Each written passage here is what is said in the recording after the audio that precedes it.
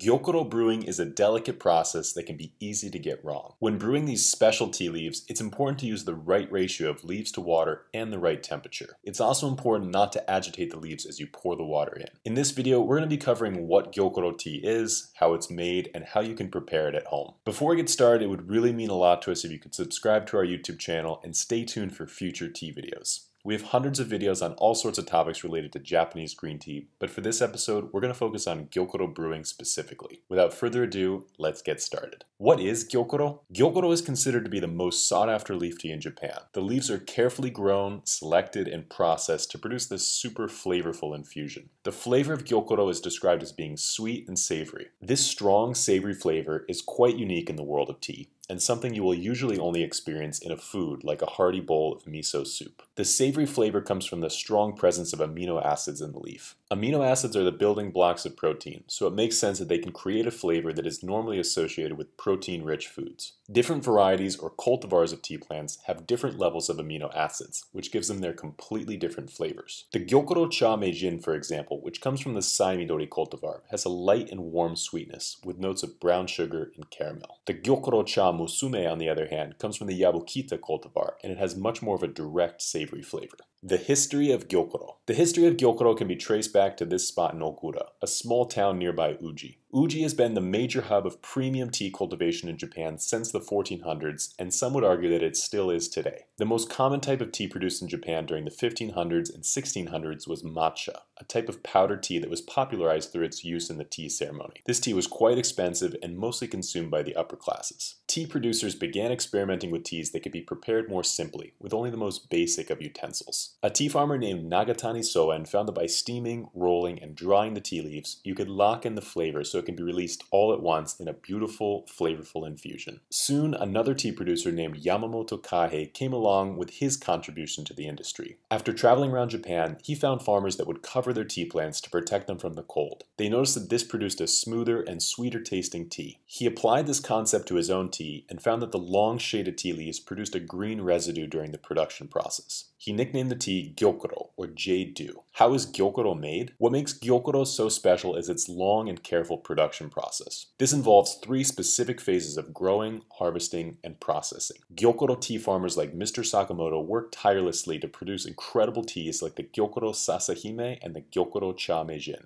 and it all starts with how the tea is grown. Gyokuro is grown in a similar way to any other Japanese green tea, except for one factor, and that is the shading. When the tea plant is exposed to sunlight, it begins to convert sweet and savory theanine into more bitter catechins as a protection against the UV light. This might be a good protection for the leaf, but catechins produce a bitter flavor in the final tea. If the farmer wants to produce a tea that's as sweet as Gyokuro, they will have to cover the plant with netting for at least 3 weeks before the harvest. This shading minimizes the content of catechins in the tea and allows it to maintain more of its sweet and savory flavor. After 3 weeks or more of shading, the tea plant is ready to be harvested. The first harvest usually occurs either in April or May. The reason that premium Japanese green teas have to come from the first harvest is that these leaves contain the highest concentration of nutrients. The tea plant is not harvested during winter, so it has many months to rest and build up nutrients from the soil. These nutrients are then released all at once into the fresh sprouts in the springtime. Only the top 3 leaves are selected to make Gyokuro. These are the smoothest and sweetest in flavor, and they have the most caffeine as well. The processing of Gyokuro is similar to most other Japanese green teas. The leaves are gathered up after they've been harvested, and then they are steamed, rolled, and dried. What makes Gyokuro tea unique, and a factor that influences the Gyokuro tea brewing, is the shape of the tea leaves. While sencha leaves tend to be slightly flatter, Gyokuro leaves are tightly rolled into these needle shapes. This requires an extra stage of the production process, where the tea leaves are rolled with a series of brushes to give them their distinct shape. The reason this affects the Gyokuro tea brewing is that these tightly rolled leaves need a full 2 minutes to open up and release their flavor into the water. This is longer than the standard brewing time for Japanese green tea of 1 minute. Now that we know a little bit about what Gyokuro is, let's talk about how to brew it. In this Gyokuro tea brewing guide, we're going to take you through the process of Gyokuro brewing step by step. Let's get started. Step 1. Measure out 5 grams of leaves and place them into the bottom of your kyusu or shiboridashi teapot. Step 2. Now you can pour in 150 milliliters of water at a temperature of 140 degrees Fahrenheit. As you pour, make sure to not pour directly on top of the leaves, as this will agitate them and release slightly more bitterness. Step 3. Put the lid of the teapot on to keep the tea warm and let it sit undisturbed for 2 minutes. Step 4. After the Gyokuro brewing is complete, it's time to pour out your tea. Make sure you do this very gently so that you don't agitate the leaves, but once the pouring stops, you can shake out the last few drops. Why does Gyokuro brewing require cooler water? The reason Gyokuro brewing requires such cool water is that you really want to extract these sweet and savory flavors of the tea without extracting any of the bitterness. The bitter catechins of the tea are extracted at a higher temperature, so as long as you keep your Gyokuro tea brewing on the cooler side, you will be able to enjoy a smooth and savory cup of tea. One Gyokuro brewing method you might be familiar with is using more leaves and less water. This is a method you will see at high-end tea shops in Japan, and it really can produce a special cup of Gyokuro tea. Although Gyokuro tea can be a tea you drink every day, it's also meant to be a tea for special occasions. For these occasions, you often will drink Gyokuro out of these very small cups. When you drink super concentrated tea in small quantities like this, you're not only meant to savor the taste, but also the texture as it glides over the top of your tongue, drop by drop. This Gyokuro brewing method uses 5 grams of leaves and only 50 milliliters of water. This creates a dense, flavorful infusion that has almost a gel-like or oily texture. This is unlike any tea experience you've had, and it really makes for a special moment. The best teapot for Gyokuro brewing. If you would like to try this special Gyokuro brewing method, the best way to do it is to use the shiboridashi teapot. This teapot has a wide, flat base to it which allows the leaves to expand without being cramped on top of one another. The name translates to squeeze out, which is a good way to describe the method of Gyokuro tea brewing, as you are really maximizing the flavor into a smaller space. You can find these shiboridashi teas on our website, Nioteas.com. The teapots are handmade in Tokoname, the most famous region for clay pottery. This region also produces the best quality clay for teapots, with low porosity and heat conductivity. I hope you've all enjoyed this guide on Gyokuro brewing. When it comes to brewing a cup of Gyokuro tea, make sure that you keep the brewing temperature low, the steeping time long, and if you would really like to level up your tea experience, you can use a higher leaf to water ratio.